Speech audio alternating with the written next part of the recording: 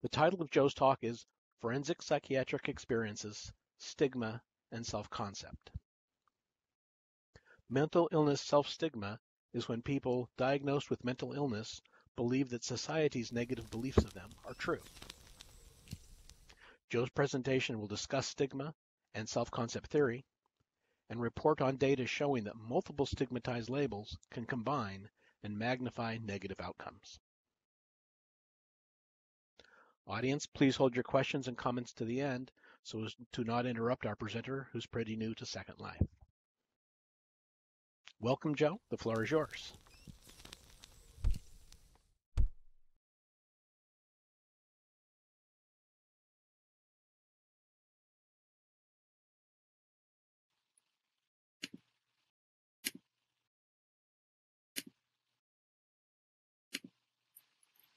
Thank you for that introduction, Pecos Kid, and congratulations on your 11 years. I'm happy to be here today and speak to you all about forensic psychiatric experiences, stigma, and self-concept. You all know who I am now after that nice introduction, so I'll skip that part.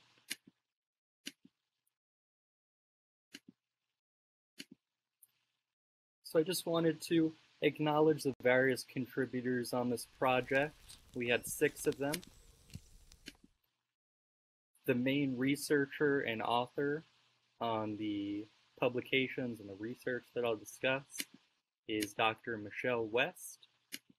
This was actually the topic of her dissertation a few years ago, and she's now a licensed psychologist in the United States and also a researcher still in psychology.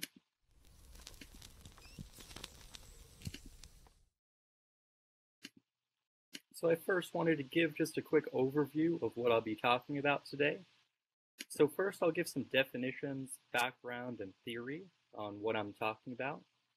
Then I'll talk about the research study that we conducted.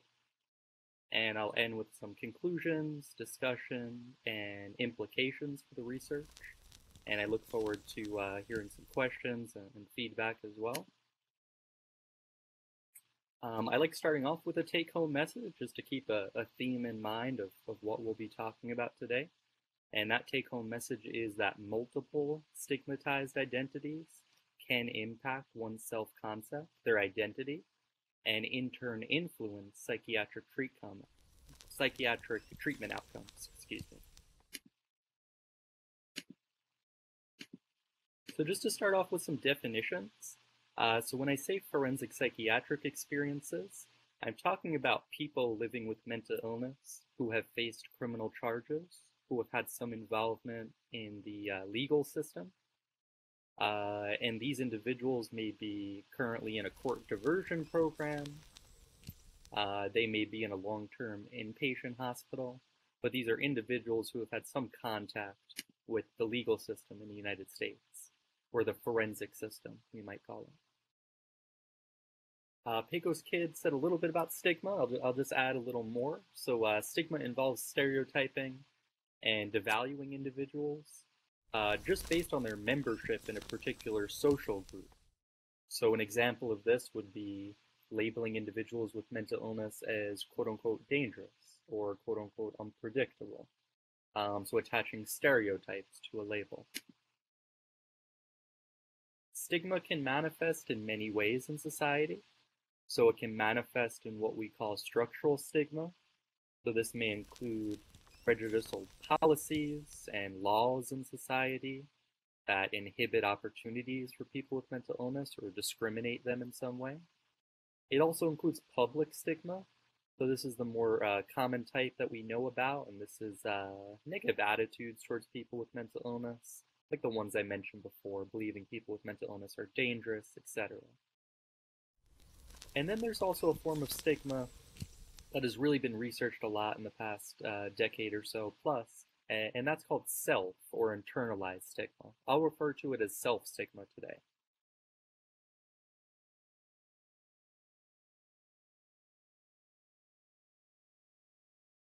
So one consequence of stigma is that people may internalize stigmatizing beliefs of people in society. And there are 2 basic prerequisites for this to occur. So there has to be, of course, some consciousness, awareness of the stigma of the stereotype. So being aware that people believe this about mental illness. And also being aware, of course, of group membership. So being aware that you may be someone diagnosed with mental illness, and then knowing that there are stereotypes about that. That is necessary to potentially lead to self-stigma. An example of an item we use in research, and this is actually an item we used in the current research project along with other items, other statements, might be, because I have a mental illness, I am dangerous. So that is self-stigma right there. That is someone who is living with a mental illness and buying into a stereotype. They're internalizing that stereotype. Another one might be, because I have a mental illness, I will not recover or get better. Again, buying into a societal stereotype that people with mental illness cannot get effective treatment, will never get better, etc. All of these stereotypes which are untrue. Self-stigma actually affects a relatively high percentage of people with severe mental illness. And if you were here earlier for Dr. Janos's talk, he's actually my mentor, and he talked a bit about self-stigma, I know as well. And it could be a kind of really negative phenomenon for people. It could predict poorer functional and treatment outcomes, lead to lower self-esteem, lead to kind of less involvement in psychiatric care, and in turn lead to a lot of negative outcomes. So it's really important to be talking about self-stigma. Just a bit of further background. So in addition to mental health, which is definitely stigmatized worldwide, people can be stigmatized based on many different labels. Stereotypes about people with mental illness, like I've mentioned, overlap with stereotypes about criminal offenders and ethnic racial minorities, right? We know there are stereotypes about those groups too. And we also know that racial minorities are overrepresented in the correctional system, and kind of disproportionately represented really around the world in criminal justice institutions. And we hypothesized, and we were kind of putting this into a theory as we worked on this research, that this may lead to a triple stigma. So someone who has forensic involvement, someone who is of an ethnic or racial minority group, and someone who's living with a mental illness. We believe that maybe those three different stigmatized identities, potentially, could magnify the effects of stigma.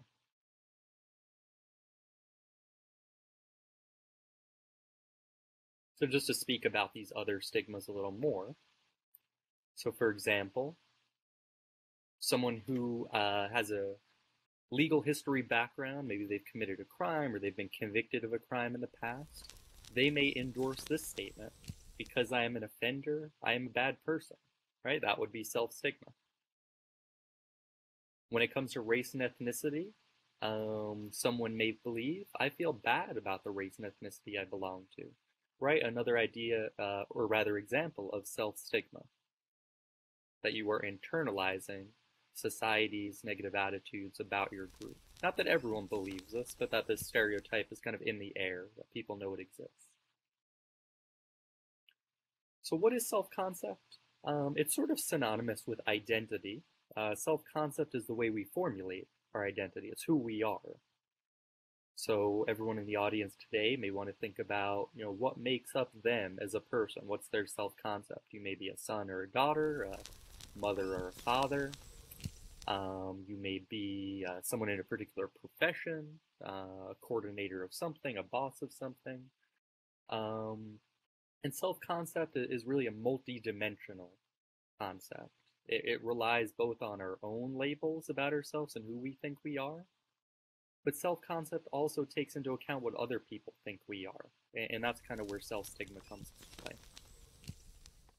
Because membership in social groups, including stigmatized ones, are typically integrated into one's self-concept. So for example, I am a person, someone might say, I am a person with a mental illness, I am a person with a legal history, and then they have to contend with what that means for them.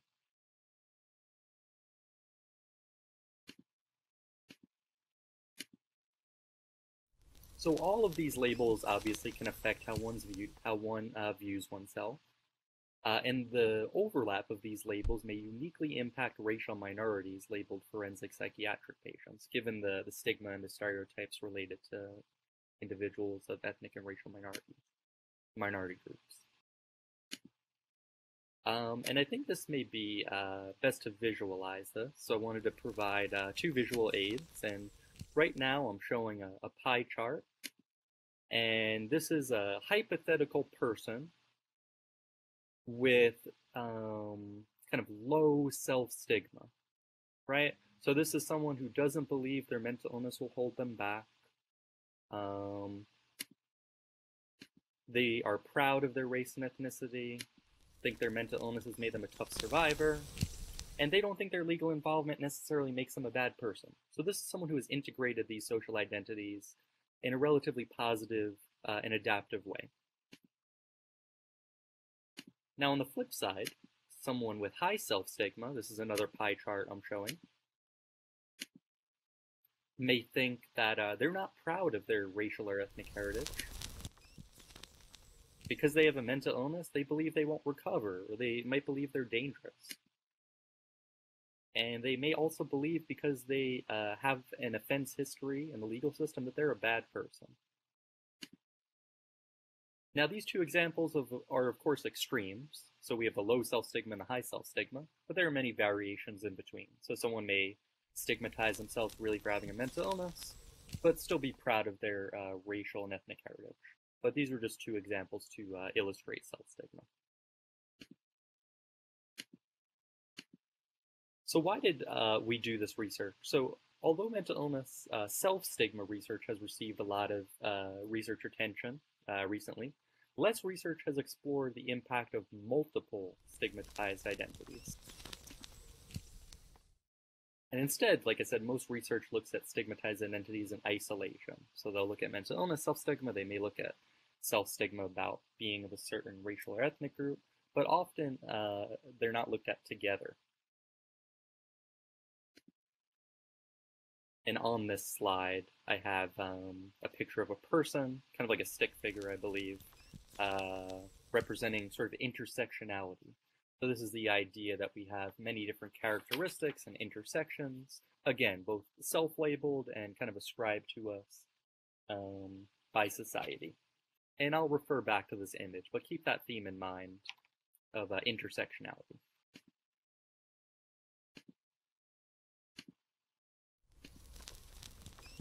So for our research study, this was a few years ago, but we've slowly kind of put the data together and recently published another paper a few months ago. We recruited 82 adult participants from 2 urban sites in the United States. So one was a long-term inpatient psychiatric hospital, and the other was a mental health court diversion program.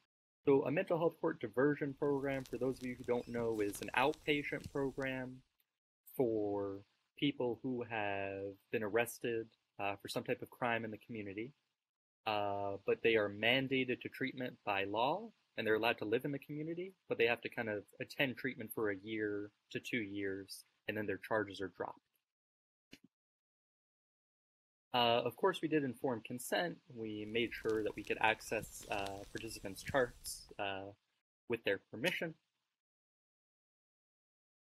We protected participant data with identification numbers. Nothing was attached to people's names in the end. And participants were compensated for their time.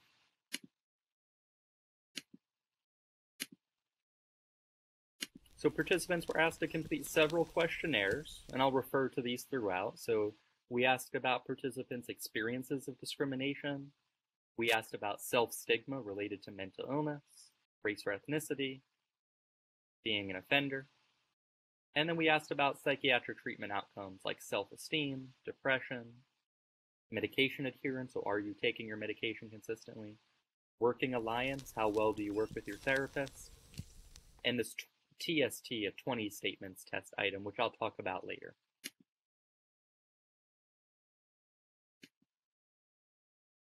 And we also had some clinicians fill out questionnaires too for us. So we had the perspective of both the participant and also their therapist or case manager. Excuse me, case manager. And as I'll talk about later on as well, we also did some qualitative interviews. So these were one-on-one interviews where we asked a lot of open-ended questions. We did that with 8 participants.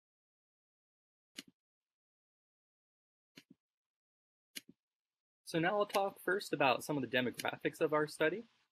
So you will see a chart up here, which shows sort of the mean age, age at first hospitalization, things like that. I will read off some of these. So our sample was predominantly male, also mostly Latino, Latina, or Black, largely middle-aged and single, and varying educational backgrounds. The majority of our participants did have a psychotic spectrum disorder like schizophrenia, or a mood disorder like depression or bipolar disorder. And about 50% had a dual diagnosis of a substance use disorder. Most common criminal charges were either drug-related, but we also had some charges related to attempted murder or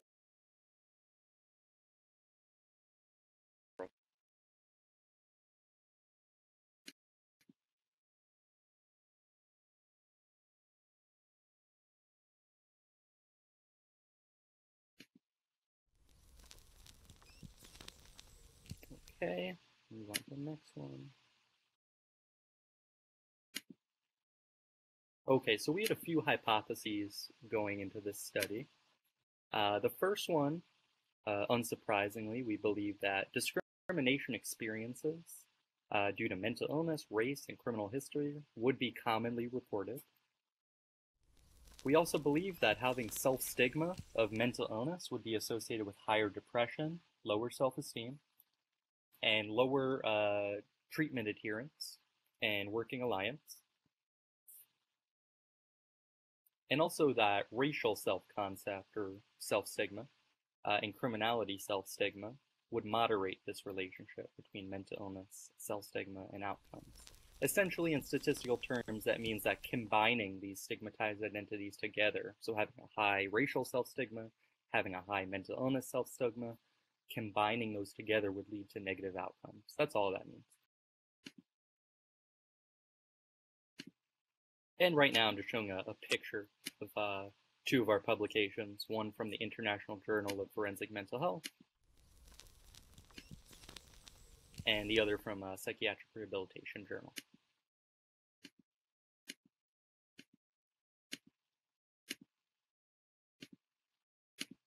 Okay, so in regard to our first hypothesis, we did find that most participants reported that they had experienced discrimination at some point, about 65%. Most commonly reported discrimination experiences were in the context of employment, so that it stopped you from getting a job, it stopped you from getting housing, it stopped you from getting treatment or education.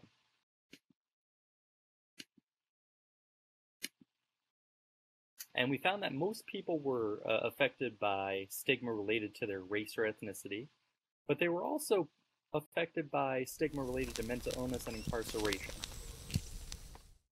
To a somewhat lesser degree, but still, it's quite a large percentage of people experiencing discrimination. So moving on to our second hypothesis, we did find that people who had more of this mental illness self-stigma, they were significantly more likely to have more depression, lower self-esteem, and lower adherence to taking their medication. So again, these are people who believe that, oh, because I have a mental illness, I can't recover. Because I have a mental illness, I'm dangerous. Similarly, we found that people who had high criminality self-stigma, they had a lower working alliance with their therapist. But what that means is they had less of an ability to agree on tasks and goals or create a relationship with a therapist, which we know is an important factor to the therapy process. And again, people high on criminality self-stigma might believe because I am an offender, I am bad, right? And then lastly, people who had high racial self-stigma also had higher depression, lower self-esteem, and lower treatment compliance and working alliance. So again, these are people who may believe that they're not proud of their race or ethnicity, that it makes them bad to be part of a certain racial or ethnic group. So in sum, kind of having these negative attitudes internalized can lead to a lot of negative outcomes. So what about the relationship between these three stigmas? So we just looked at them in isolation, but what about when we combine them? So we found that higher mental illness self-stigma significantly related to both higher expectations of discrimination due to being an offender and high criminality self-stigma. So again, if you're high on mental illness self-stigma, you were more likely to have high expectations of being discriminated due to being an offender.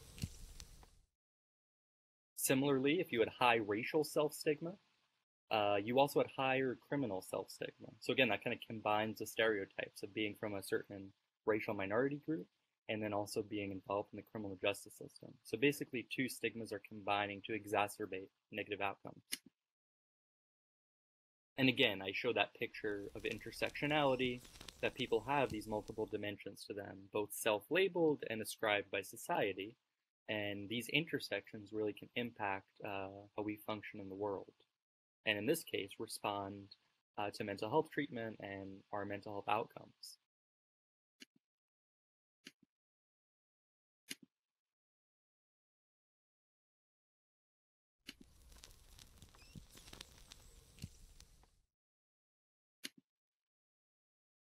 No, I'm sorry if I didn't have the right slide up there. For hypothesis 3, we found further interaction effects. So again, just in statistical terms, this means that combining these various identities can lead to more negative outcomes, that having high self-stigma in multiple areas. So we found that people who had higher racial self-stigma scores, they were more likely to experience negative effects in terms of criminal self-stigma on self-esteem scores and criminal self-stigma on medication adherence, as well as mental illness self-stigma on medication adherence. So again, these factors can kind of combine to create all of these negative outcomes. Also, the higher the criminality self-stigma score, so the higher you believe, for example, you were bad, that you were an offender, or a bad person for having committed a crime, perhaps, you were also more likely to have negative effects from mental illness self-stigma. So I know this is a lot to kind of put together, but again, the gist of it is that these multiple identities are combining to create negative outcomes. And if you're afflicted by one self-stigma, you're likely to be afflicted by another self-stigma as well, which can create these negative outcomes.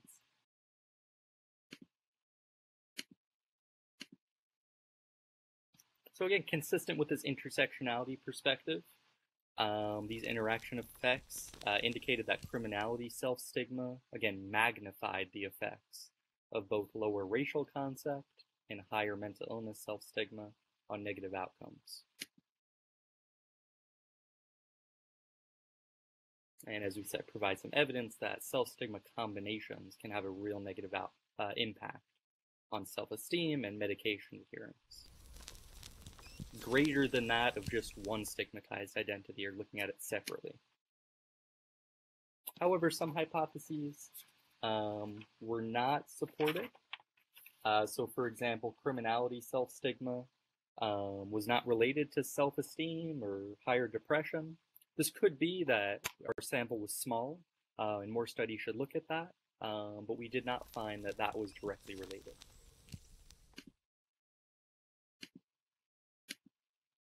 So switching gears a little bit to our qualitative aspect of this study.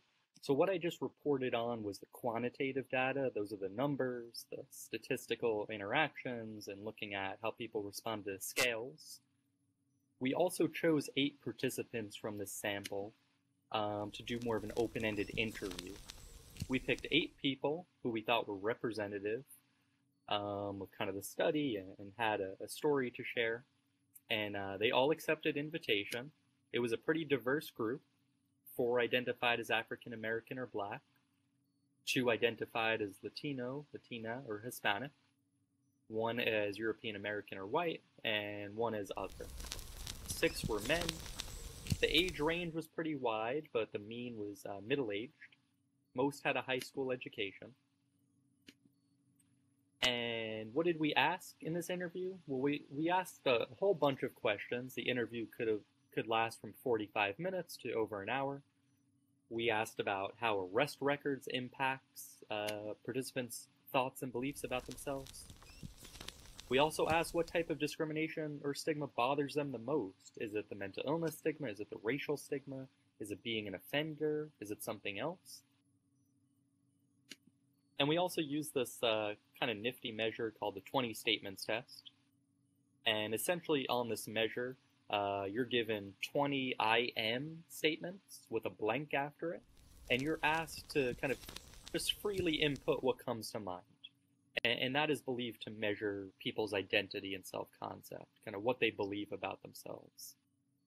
And I'll talk more about that in a minute. And categories can range from physical, you might put your height and age.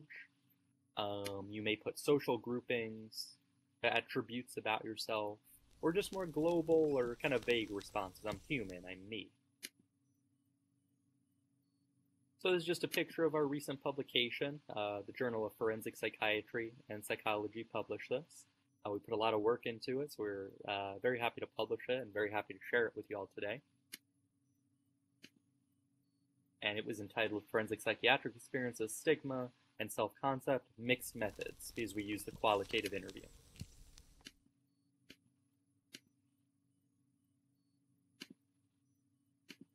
Okay, so what were some of our hypotheses going into this? Well, for the 20 statements test, we hypothesized that if you had more responses, so again, not everyone answered all 20, but we hypothesized the more total responses you had,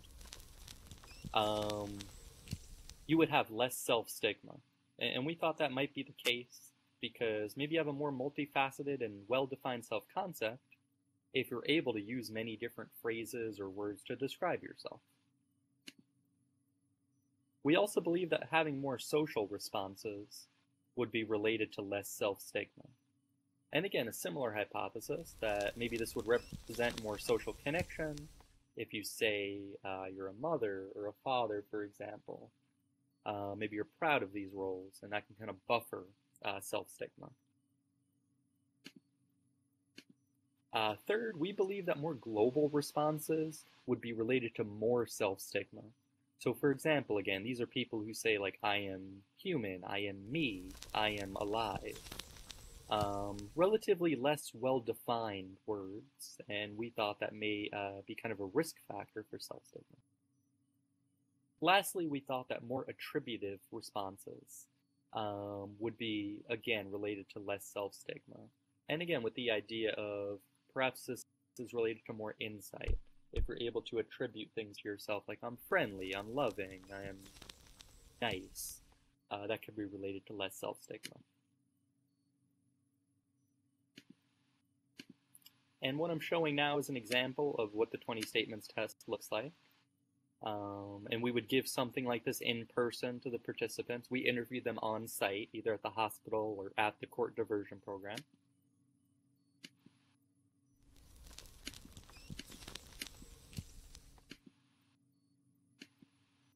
And we would give them about 5 minutes or so to complete the task. Very few people did all 20, which you'll see in a second, but we encouraged them to write as many as they could. Okay, so what I'm showing now is a chart of some common 20 statements test responses, as well as some of the means. So on average, people put 12 responses out of 20.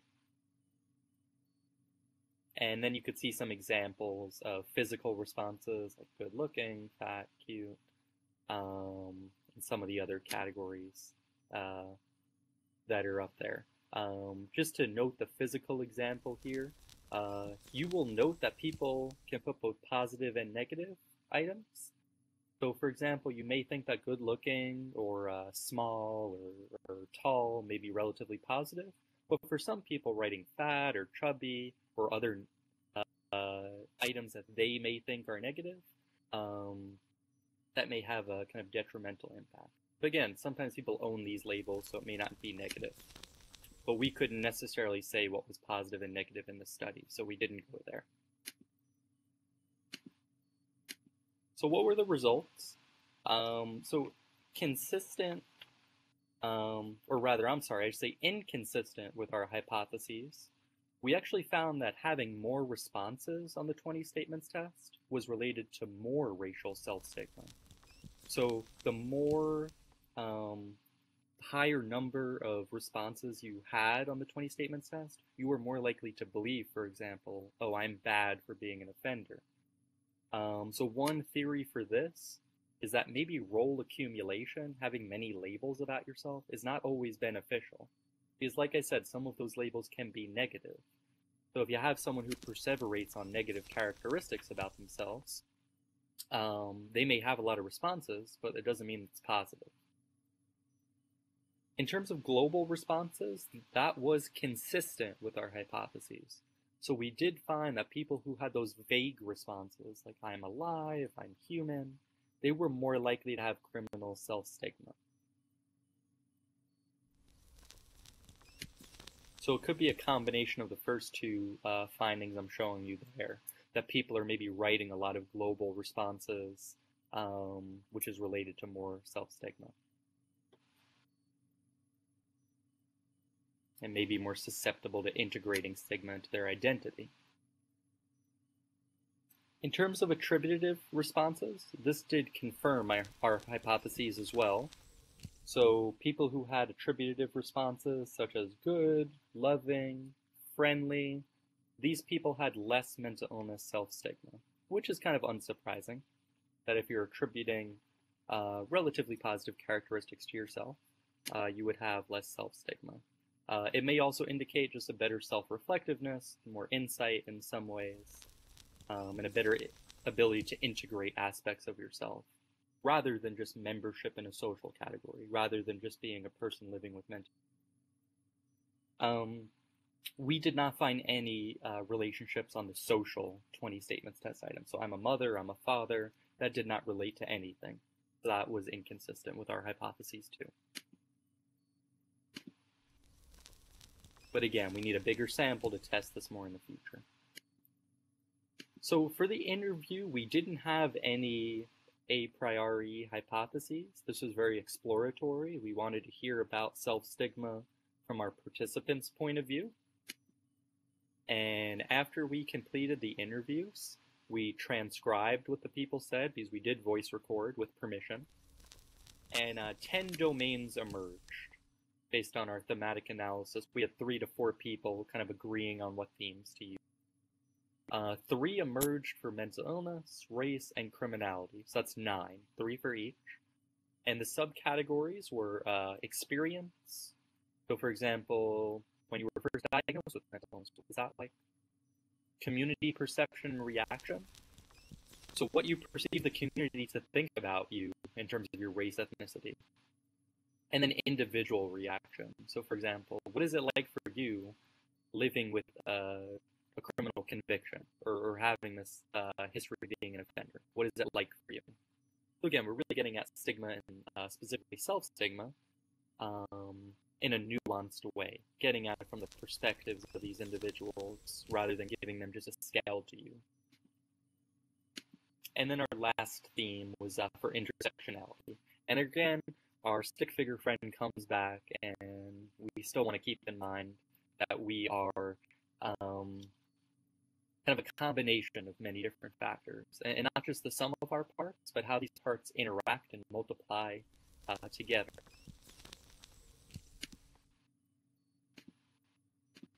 So I thought the best way to present the results of these interviews was to give some representative examples. So one person told us that, in my opinion, I just think that people see you as damaged goods. That's what somebody had once told me when I was sharing with them my struggles with mental illness. Oh, you're just damaged goods. So that would be an example of someone's experience in the community with perceptions of mental illness. The second one, I can go into, let's say, a university and get discriminated. I can feel the discrimination. I just can feel it. Maybe it's because of the way I'm dressed, or the way I'm wearing my hair, or the mustache on my face, or if I'm not shaven. I didn't have the rest of it there. But that one essentially is getting at the idea that how one looks can also be stigmatized as well, where they may say I'm an animal is the finish of that quote. And then the third one is once they see the background check and they see all your charges, they don't want to hire because of that. It's not like I'm still out there trying to commit crimes. I'm just trying to do the right thing, just get a 9 to 5.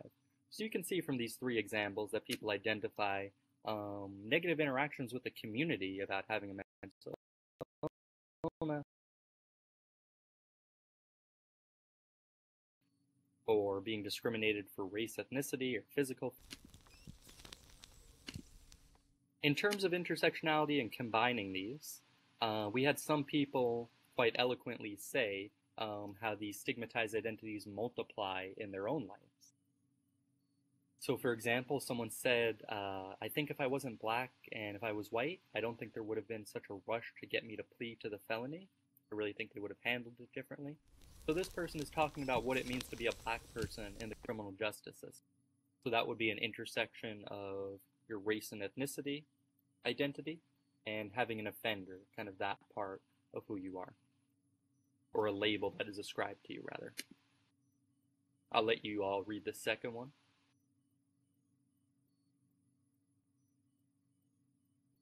So this brought something really interesting to our study. This is a person talking about people perhaps of a lower socioeconomic status, not having enough money maybe to see a psychiatrist.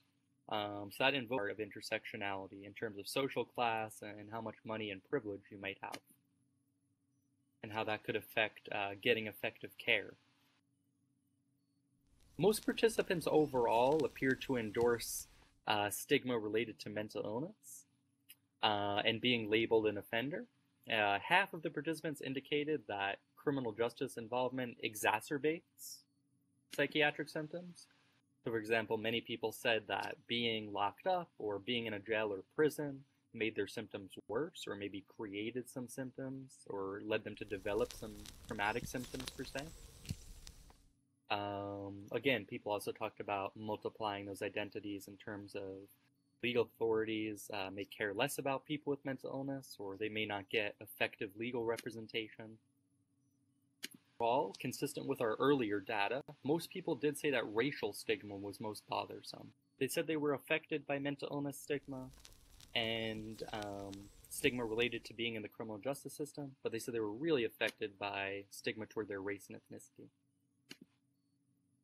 So just concluding everything here, I bring us back to our take-home message that multiple stigmatized identities, I should actually say do impact one's self-concept and can influence psychiatric treatment outcomes. A triple stigma does appear to exist, whereby individuals experience stigma from these three categories that we've been talking about today, and probably many more. Of course, there are limitations with our research, just like any study. For one, we had a small sample, just 82 people. We conducted the study in a urban part in the northeast of the United States. And it'd really be important for future studies to maybe use more measures, do more in-depth interviews, use bigger samples, more diverse samples. And also look at other stigmatized identities. So this might be sexuality, gender identification, class, ability status, language. It goes on, and it'd be really interesting to see how those areas may interact. Implications are important. I mean, for mental health professionals especially, when working with individuals who have combined stigmatized identities, rehabilitation really needs to consider how those identities may overlap and combine to lead to negative outcomes. If you were here for Dr. Yannis's talk earlier, you may have heard him talk about kind of narrative enhancement, cognitive therapy. That is one way to target mental illness self-stigma. It would really be interesting to adapt that intervention and maybe see if we could target self-stigma related to being an offender or being of a certain racial and ethnic group. And based on our 20 statements test findings, maybe other targets may include focusing on personal attributes in a balanced and nuanced way, and moving away a bit from more global identifications of how you identify. And last but not least, it's very important, of course, to focus on self-stigma and how people of stigmatized groups think about themselves and internalize these attitudes and how it can lead to negative outcomes. But really, at the end of the day, stigma is not a personal problem, it's a societal problem. And public stigma programs need to continue to be introduced to break down that stigma in society, because that is the root of self-stigma. Self-stigma exists because public stigma is occurring. And I want to thank you all and open the floor for any questions or discussions. Thank you very much.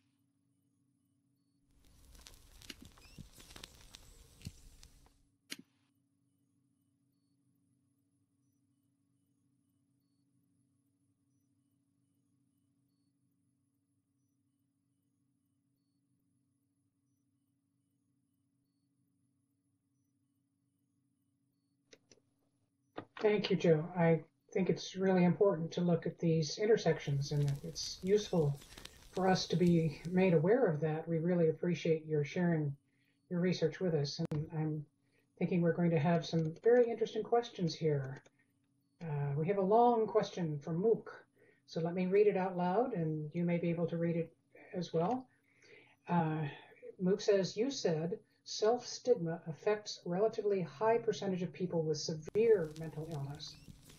And she wants to know, would that have anything to do with the Stanley-Milgram effect, where subjects in experiments often voluntarily yield in decision-making to staff with white coats and obvious authority, which had the power to remove the mantle of responsibility from the subject, such as, I'll take responsibility for that. And the research subjects then agree to do something they might not usually do. Might self-stigma be higher in people with severe mental illness because these people are the ones most likely to be in close contact with psychiatric professionals and carers who have the power to moderate or influence the subject's sense of responsibility, beliefs, and labels? Wow, that's a good question. That's a very good question, and you know, Stanley Milgram showed us a lot about the effects of a power figure and obedience on people, and I've never really thought about it in that way. That's really interesting, and I have, I guess, two thoughts related to it. So one thought is that we need to break down stigma among mental health professionals and other doctors too, because at the end of the day, stigma is a power dynamic. And stigma comes from powerful places and is usually put down on stigmatized people who don't have a lot of power. So if there are negative messages coming from doctors, psychiatrists, etc., that can certainly contribute to self-stigma. So we need to train our doctors and mental health professionals to give as many hopeful messages as possible to improve that. Similarly, I think the Milgram study can also be relevant to public stigma and what the community believes about mental illness. And I think similarly, we probably need more people in power, such as the president, high-powered doctors, people who are very visible, other politicians, to also give out positive messages. Because the Milgram study showed that people can be very obedient to a power figure, and we really need positive messages coming from the top down. So I know that was a little tangential, but I hope that answers your question.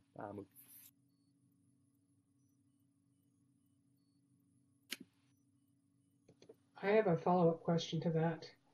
What did you mean when you were talking about public stigma reduction programs?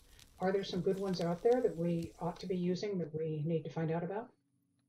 That's another great question. So the gold standard for public stigma reduction is generally contact. So having contact with someone with a mental illness. So some programs in the United States and worldwide involve having a person with mental illness share their story of recovery, share what has helped them, share how they're functioning. And that tends to have the most powerful effect, along with some education too. But contact is one of the most important things.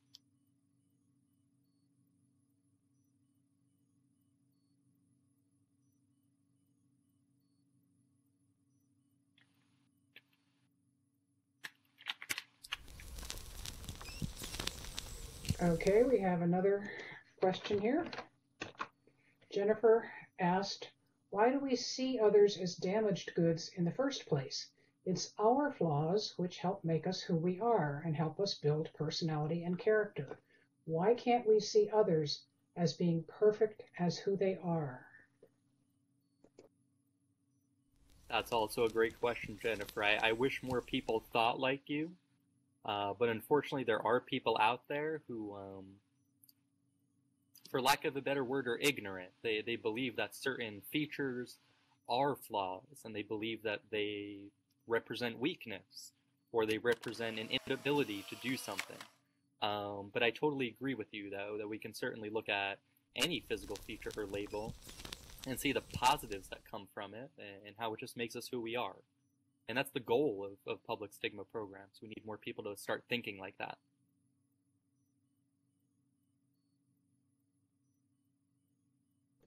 And Jennifer followed up by saying, whoa, scroll out of my view here. Jennifer said, we all have stories to tell. By not accepting others for who they are, we are not allowing ourselves to see others in their eyes. And then she said, ignorant to close their own minds. I think if I'm understanding your question, Jennifer, I think people are ignorant about mental health because they haven't had a lot of contact with it. So they may not know someone with a mental illness. They may not have ever had a mental health concern themselves. They may not know the research on mental illness and recovery. So I think giving more of that to people to contact and the education can reduce the ignorance. Jennifer also asked, maybe they're ignorant to their own knowledge of what they fear and what scares them. I think that's absolutely right in some situations. I think people can be so overwhelmed by fear and the other, quote unquote, that it's hard for them to even get to that place. And Mook reminds Jennifer of a quote from Hercule Poirot, you attribute always to others the sentiments that you yourself experience.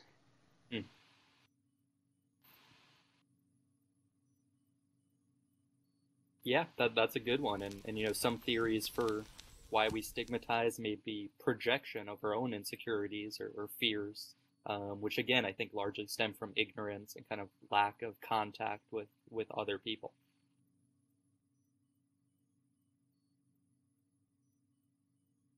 So another question. We know in the disability community that some types of disabilities are less stigmatized than others. Hidden disabilities, for example, like mental illnesses, are often more stigmatized than visible disabilities like an amputation. Are there differences between stigmatization of different types of mental illnesses? Yes, there absolutely are. So people with schizophrenia tend to be stigmatized the most. So these are people with schizophrenia who may have delusions, they may be living with hallucinations. They tend to be stigmatized the most as violent, as unpredictable, which is largely untrue and a stereotype. People, for example, with depression, anxiety, other mental health conditions that can often be more concealable, are less stigmatized.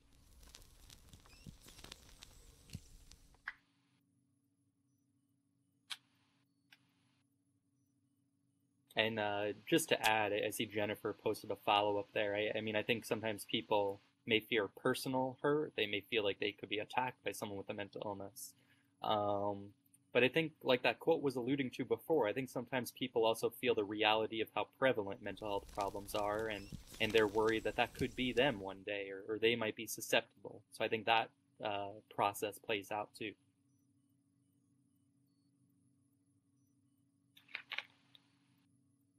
And Pecos asks a question, and I think I'm going to ask him to clarify this. He said, were any members of your study people with disability? I think you mean other than the mental illness disability, right? And Missy says she has it. She says schizoaffective disorder is more acceptable than schizophrenia. Got it. So to Pecos' question, we did not measure that, so I don't know for sure, and we don't have that in our data. But such an important intersection to study in future research to see if that is potentially internalized negatively by some people. Um, and to Missy's question, yeah, there are a lot of variations in the human condition, and I think again this comes back to ignorance. That I doubt much of the public even knows the difference between schizophrenia or schizoaffective. So a lot of education is required too to let people know what these mental health conditions are really about. And Britt is adding, the fear is the unknown. You can't see mental illnesses. They're on the inside. You never know what is truly going on in the minds of others. Yeah, I think that's certainly part of it, Britt, that it's kind of intangible, and I think that's where people's fears can come from too.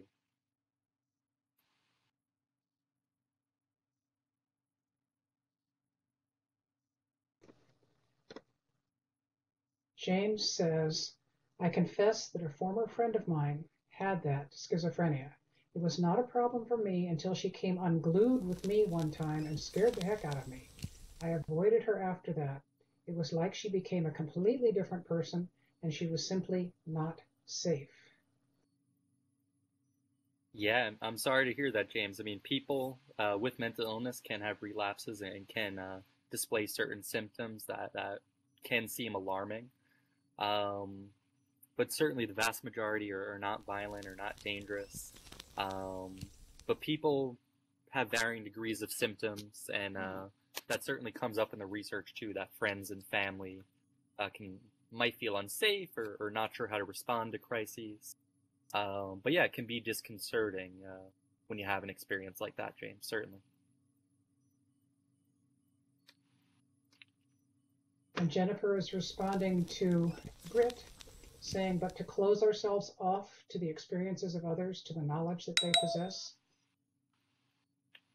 And Glory Jo, go ahead, answer. No, I'm sorry, I missed that, Jenna. Can you? Sure. This was Jennifer responding to Britt, and Jennifer said, but to close ourselves off to the experiences of others, to the knowledge that they possess.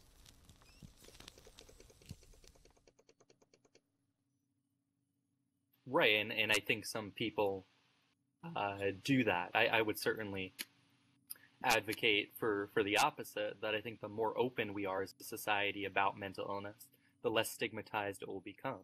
But there are a lot of people out there who don't like talking about their mental health, their diagnoses, and often for good reason. They feel like they'll be stigmatized. But I feel like once society gets to a place where we can talk more openly about it, we can start to see some less stigma. And Gloria Joy says, it is amazing how just one level up on a med can change a person totally. Yeah, people have all sorts of individualized recoveries. For some people, therapy, that's all they need. For others, it's medication that has the powerful effect. So this is another way to think about mental illness, that it's very unique and individualized, and it's not one size fits all in terms of symptoms and recovery. And Jennifer's saying we need to not fear, and Matilda was responding, but fear is human. Perhaps we need to accept that in our fellow humans. Yeah, I think it's a combination of both. I think we need to accept that we are fearful creatures and that emotion comes up. But I think it's also important to think about and process, where is that fear coming from? Because the emotion tends to happen after you have a thought. So I would encourage people to have a visceral emotion, to think, what is the thought that led to that?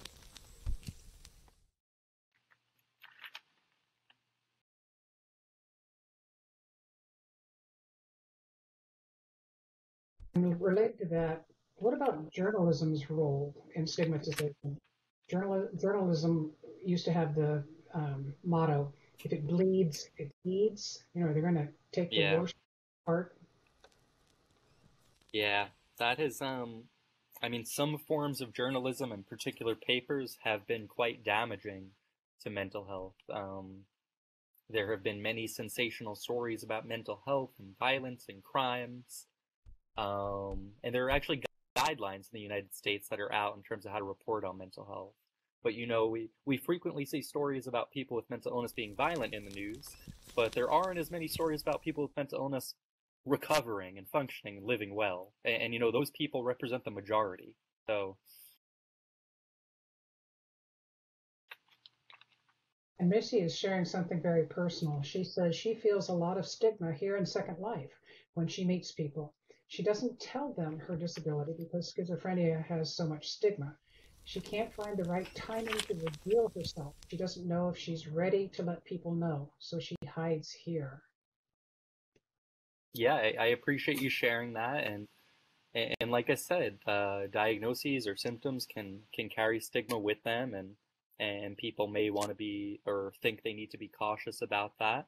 Um, but disclosing mental health symptoms and diagnoses is a very personal decision, and it's important to weigh the pros and cons and your reason for doing it and how you feel about it. But again, it's very individualized, and it's something that you want to link to your goals and what you want to achieve with that. But I appreciate you sharing it today.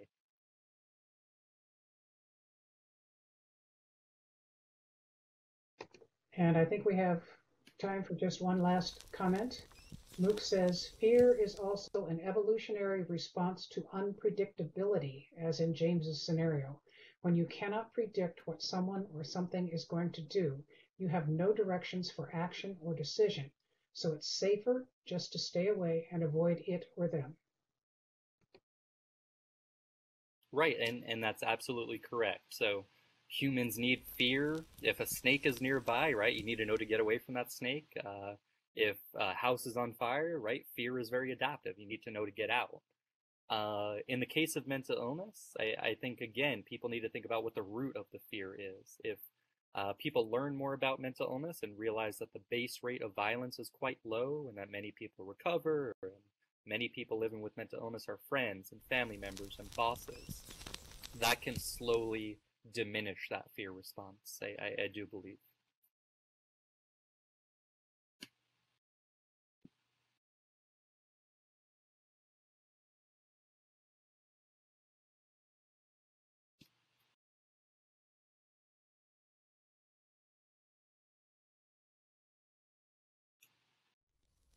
For our audience to thank our presenter. Ice Guy asked a question. She's sneaking it in at the last minute there. It would help if society, certain segments of it, would stop whipping up that fear and stigma against people with mental illness or blame people with mental illness for things that happen or go wrong. We have to reduce that attitude. But what are the best ways to do that? Very good points again, Ice Guy. I think I would go back to one, the gold standard of contact. So more programs need to be rolled out like that, so you can see a person living with mental illness. I think to the question before, journalism needs to improve how they report about mental illness. But society in general, like no matter where you live, laws and policies that discriminate toward people with mental illness also need to be dismantled. So I think it takes kind of a multi-dimensional approach to get there.